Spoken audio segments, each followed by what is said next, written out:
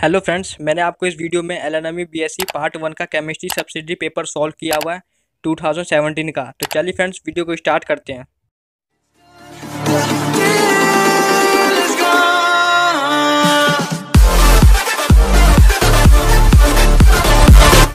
Question number 1, explain molecular velocities are function of temperature and molecular mass.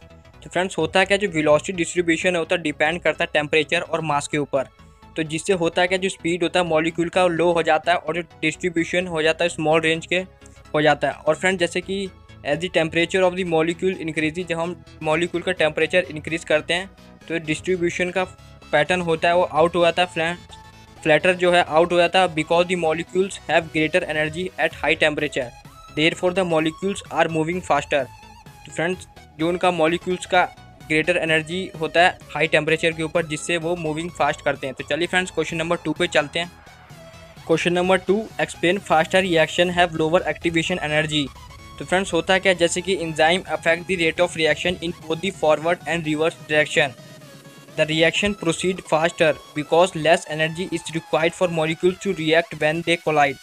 Thus, the rate constant K increases. The only effect of the catalyst is to lower the activation energy of the reaction. तो friends, question number 3 पे चलते हैं। Question number 3, why trimethylamine is weaker base than dimethylamine। तो friends, ये होता क्या, ये स्टीरी crowding की वजह से होता है, which makes the approach and bonding by a proton more difficult. That is, the path is blocked due to the presence of 3 methyl groups. या फ्रेंड, आप इसको कहते हैं प्लस आर इफेक्ट भी होता है यहाँ पे। This decreases it's basicity, therefore डाइमिथाइलअमाइन is stronger base then ट्राइमिथाइलअमाइन। Question number 4, benzene does not possess any dipole moment assign reason. तो फ्रेंड, बेंजीन डायपोल जो मोमेंट होता है वो क्यों होता है, वो पॉजिटिव और नेगेटिव चार्ज की वजह से होता है। और फ्रेंड्स, आप केमिस्ट्री में आपने पढ़ा होगा कि जो चार्ज होता है वो पॉजिटिव से नेगेटिव की मूव करता है, is known as dipole moment. लेकिन फ्रेंड्स, बेंजीन में क्या होता है, ओनली पॉजिटिव चार्ज होता है, जिसकी वजह से उसका negative charge for dipole moment, hence in benzene the dipole moment is 0। तो जिसके कारण बेंजीन का डायपोल मोमेंट 0 होता है। Question number 5, isotopes are produced by the emission of beta particles from elements. तो फ्रेंड्स, आपने फिजिक्स में भी पढ़ा होगा कि radioactive DK occurs with the emission of particles और electromagnetic radiation from an atom due to a change with its nucleus. Forms of radioactive emission include alpha particles, beta particles, and gamma particles. These are produced during the conversion of neutron to a proton to in a nucleus. Question number 6, define order and molecularity of reaction। तो friends, आपने ये 12th class में ही पढ़ा होगा। तो molecularity क्या होता है? Molecularity is the number of molecules or ions that take part in the rate determining step. और order of reaction is the step of powers to which the reactant concentration are raised in the rate law equation। तो friends, आप बाकी 3 points भी पढ़ सकते हैं। तो चलिए क्वेश्चन नंबर 7 पे चलते हैं। Question number 7, drive expression for the rate constant of first order reaction, what is the unit of rate constant. तो फ्रेंड्स, आपको ये सिंपली देख लेना है कि कैसे प्रूव करना है। तो चलिए क्वेश्चन नंबर 8 पे चलते हैं। Question number 8, what is half life period of a reaction. तो फ्रेंड्स, आप इसमें हाफ लाइफ की डेफिनेशन पढ़ सकते हैं और उसका डेरिवेशन भी कर सकते हैं। तो यहाँ पे फ्रेंड्स T05 लिखा हुआ, T05 T equal to T05 that is x equal to a/2। तो आप इसका प्रूफ देख लीजिए। तो चलिए फ्रेंड्स, क्वेश्चन नंबर 9 पे चलते हैं। Question number 9, write down the postulates of kinetic theory of gases. तो ये 4 पोस्टुलेट है फ्रेंड्स, आप इसको पढ़ सकते हैं। तो चलिए क्वेश्चन नंबर 10 पे चलते हैं। क्वेश्चन नंबर 10 है फ्रेंड्स, पूछा होता प्रूव काइनेटिक गैस इक्वेशन और PV इक्वल टू 1/3 mnu²। तो सबसे पहले आपको simply neat and clean diagram बनाना है। फिर आपको जो आपने सिंबल यूज़ किया आपको उसको दर्शाना है कि आपने कौन कौन सा सिंबल यूज़ किया हुआ है। जैसे कि हमने ये MVX लिया हुआ, momentum before the collision with the wall of the container.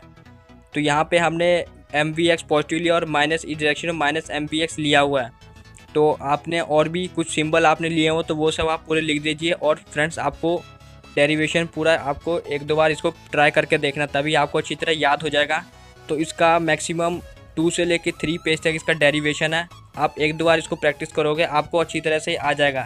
तो इसका जो नेक्स्ट पेज है फ्रेंड्स, वो ये वाला। आगे जाके इसमें यू स्क्वायर का वैल्यू आपका आएगा V1 का स्क्वायर से लेके Vn का square divide by capital N, and which is called mean square velocity बोलते हैं फ्रेंड इसको। और जो आपका जो लास्ट में इक्वेशन आता है प्रूव करके वो आपका आ जाएगा PV = 1/3 mNu²। तो चलिए नेक्स्ट क्वेश्चन में चलते हैं। Question number 11, short notes on the following emulsions and gels. तो फ्रेंड्स आपने ये वाला भी 12th क्लास में पढ़ा हुआ है, आप सिंपली इसको पढ़ लीजिए। तो चलिए बी पार्ट पे चलते हैं। बी पार्ट है ली चैटलिस प्रिंसिपल। तो होता क्या friends, the effect of changes in concentration, pressure and temperature on an equilibrium can be predicted using Lee चैटलिस principal. और आप इसका दूसरा डेफिनेशन भी देख सकते हैं। तो चलिए सी पार्ट पे चलते हैं फ्रेंड्स। सी पार्ट पे है हार्डी-शल्स रूल। तो हार्डी-शल्स रूल क्या होता है, the coagulation capacity of an electrolyte depends upon the valence of ion responsible for causing coagulation. और जो सेकंड पॉइंट है वो है the greater is the valence of the oppositely charge ion of the electrolyte added to a colloidal solution, the faster is the coagulation of the colloidal solution. तो चलिए friends D part पे चलते हैं। तो जो इसका डी पार्ट है वो है लियोफिलिक एंड लियोफोबिक कोलाइड्स। तो आप ये पॉइंट्स पढ़ सकते हैं 1 से लेके 8 तक, इसमें डिफरेंसेस भी दिया हुआ है। Question number 12, explain isotope, isobar, isotones. तो फ्रेंड्स ये तो बहुत ही ज़्यादा सिंपल क्वेश्चन है, ये सभी को आता होगा, बस आप इसमें थोड़ा बहुत एग्जाम्पल याद कर सकते हैं। तो चलिए नेक्स्ट क्वेश्चन पे चलते हैं। Question number 13, discuss poly exclusion principle and hunts rule. तो पॉली एक्सक्लूजन प्रिंसिपल क्या कहता है, no 2 electron in an atom can have the same set of 4 identical quantum numbers. मतलब 4 क्वांटम नंबर का इनका सेम वैल्यू नहीं होना चाहिए। तो चलिए फ्रेंड्स हंट्स रूल भी देख लेते हैं हम लोग। हंट्स रूल क्या कहता है, into the empty orbitals electron enter singly then pairing occurs. सबसे पहले इलेक्ट्रॉन जो होता है सिंगल इसको पेयर किया जाता है, फिर उसके बाद पेयरिंग में किया जाता है। तो चलिए फ्रेंड नेक्स्ट क्वेश्चन पे चलते हैं। तो आप इसका एग्जाम्पल भी देख सकते हैं हंट्स रूल का। तो चलिए फ्रेंड नेक्स्ट क्वेश्चन पे चलते हैं। Question number 14, right short notes on VSEPR theory. तो फ्रेंड्स आपको वेस्पर थ्योरी तो आता ही होगा, तो आप कुछ इसमें पोस्टुलेट दे सकते हैं। इसमें टोटल नंबर ऑफ 4 पोस्टुलेट, आप इसको याद कर लीजिए फ्रेंड्स। तो चलिए क्वेश्चन नंबर 15 पे चलते हैं। Question number 15, right short notes on फाजन्स rule. तो आपको फाजन्स रूल्स क्या कहता है, greater charge on cation more is covalent character, smaller cation और बिगर A9 shows greater covalent character, और D elements form more of covalent character compounds. Question number 16, explain inductive effect. तो friends inductive effect बहुत बार पूछा हुआ है, आप पढ़ सकते हैं डिटेल में इंडक्टिव इफेक्ट क्या होता है, उसका कैरेक्टरिस्टिक्स भी दिया हुआ है। Question number 17, explain mesomeric effect. तो फ्रेंड्स मेसोमेरिक इफेक्ट क्या होता है, द इलेक्ट्रॉन विड्रॉइंग और releasing effect attributed to a substituent through डीकोलोकाइजेशन of N pi electron which can be visualized by drawing various canonical forms is known as mesomeric effect or resonance effect. It is symbolized by Mor R. तो चलिए friends question number 18 पे चलते हैं। Question number 18, methyl amine is stronger base then aniline. तो friends होता क्या है, इन methyl amine methyl group is due to it's plus I effect increases electron density on nitrogen atom, while in aniline nitrogen's lone pair participates in resonance and electron density at nitrogen atom is very much decreased. That's why methylamine is more basic than aniline. Question number 19, explain carbonium ion and carbon ion. तो friends आप देख सकते हैं इसमें carbonium ion क्या होता है, और फ्रेंड्स कार्बोनियम आयन पे हम चलते हैं। तो फ्रेंड्स कार्बोनियम आयन क्या होता है, the specify is just like carbonium ion but having negative charge on carbon atom. Question number 20, what is hybridisation. तो फ्रेंड्स ये सभी को पता ही होगा कि हाइब्रिडाइजेशन क्या होता है। ये सिंपली यूज़ किया जाता है to explain some of the shapes of molecules in VSEPR theory.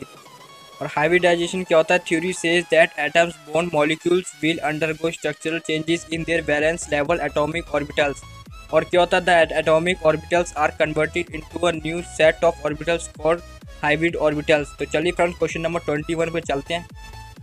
तो फ्रेंड्स हमारा लास्ट क्वेश्चन है question number 21, discuss the preparation properties and uses of urea. तो आप इसको डिटेल में देख सकते हैं। इसका जो प्रिपरेशन है 1 स्टेप, 2 स्टेप, 3 स्टेप, 4 स्टेप है इंडस्ट्रियल मेथड। तो फ्रेंड्स ये काफ़ी लेंथी क्वेश्चन है, ये काफ़ी बार आता ही है ग्रुप सी में, तो आप इसको अच्छी तरह से प्रिपेयर करके चल जाइएगा। और ये इसका कुछ यूजेस है फ्रेंड्स। और अगर आपके लिए वीडियो हेल्पफुल रहा होगा तो प्लीज़ वीडियो को लाइक करें, चैनल को सब्सक्राइब करें। तो friends thanks for watching video.